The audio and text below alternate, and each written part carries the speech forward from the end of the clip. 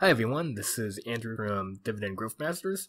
So today I wanted to talk about valuation, specifically valuing dividend stocks, and we're going to go over 5 very common valuation metrics.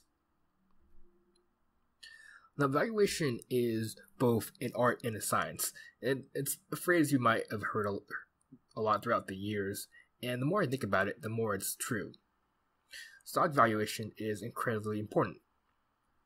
Valuation just refers to how expensive or cheap a stock is based on some kind of metric like earnings, cash flow, or something else. As dividend investors, we should always strive to get the best deals on our stocks. So let's talk about the 5 main metrics that we'll look at today. The first is the price to earnings ratio.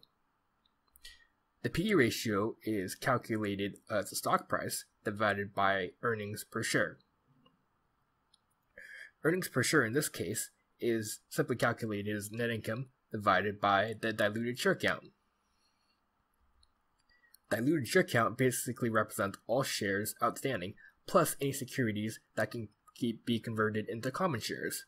For example, it could include stock options that a company gives out to its executives. The PE ratio effectively measures how cheap or expensive a stock is relative to its earnings. For example, a PE ratio of 15 means that investors are paying $15 for every dollar of profit that the business generates. The PE ratio is a really good ratio to use, but there's a few things that we need to consider when using it. The first is that the PE ratio does not consider the capital structure of the business. In other words, it doesn't account for the level of debt that the business has. Would you want to invest in a stock that trades at a PE ratio of 5, but they have a ton of debt? Let's say debt is 10 times earnings. That would quickly change your opinion of the company, right? One way to get around that is just to add in debt to the numerator in the PE ratio equation. The second thing that we need to consider is it's sometimes useful to compare the current stock price relative to forward earnings or future profits. This is called the forward PE ratio because we're comparing the current stock price to future earnings. Typically, the stock price is compared relative to earnings 12 months in the future. So a stock price with a forward PE ratio of 20x means that investors are paying $20 for every dollar of expected future profit. The price to book ratio is a very popular metric among value investors, specifically Warren Buffett supporters. Now let's define a few terms before we get into this. The first is book value, and that's an important tool in financial analysis. Our book value represents the net assets of a business, which just means total assets minus total liabilities. In essence, it's the theoretical value of a business if it were liquidated right now today. One metric that investors utilize in certain industries is the price to book ratio, which is simply the share price divided by the book value on a per share basis. The price to book ratio effectively measures how much investors are paying for the net assets of a business. For instance, a price to book ratio of 1.5 times means that investors are paying 1.5 times the net assets of the company. The price to book ratio is a useful metric for companies with primarily tangible assets, such as a manufacturing business or a bank or even an insurance company. It's not very useful in evaluating companies that rely heavily on intangible assets. Some intangible assets might be like brands or trademarks. So most technology companies and most pharmaceutical companies would not be, you wouldn't use the price to book ratio for those stocks because most of the assets are intangible. The other metric that we'll look at is enterprise value to EBITDA ratio. So let's define a few terms first.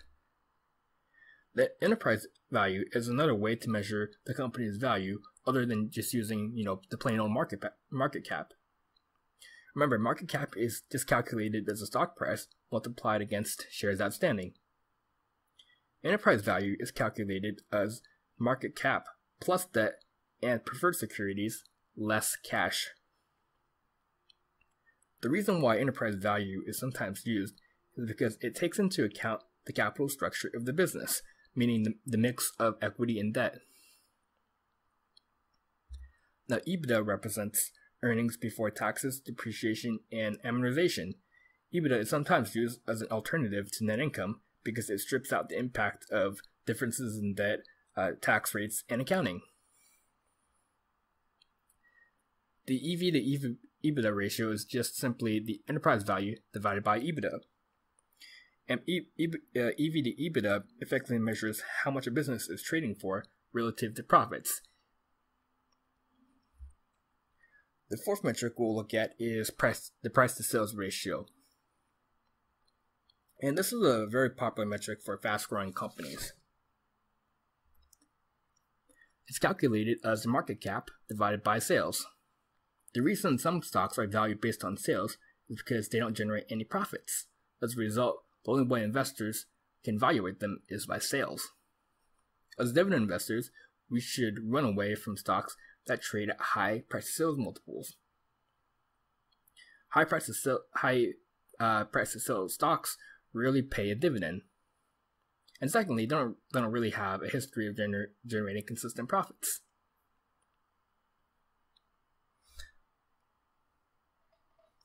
Now, the last metric we'll look at is the price to cash flow ratio. Some investors don't like to use net income because it's an accounting number, which can be manipulated. As a result, they like to solely focus on cash flow instead. Price to cash flow measures how much investors are paying for a business relative to the cash flow that it generates. So it's basically the market capitalization divided by cash flow from operations. For example, a price to cash flow ratio of 16 means investors are paying $16 for every dollar of cash flow that the business generates. Alright, so those are the 5 most common valuation metrics that you'll encounter when you're investing in stocks. Now, if you enjoyed the video, please hit subscribe, and if you have any questions or comments, just let me know below. And be sure to check out my website, dividendgrowthmasters.com. I have a link in the description. I blog mostly about dividend investing and earning passive income. So if that interests you, be sure to check that out. Alright, have a good day, everyone.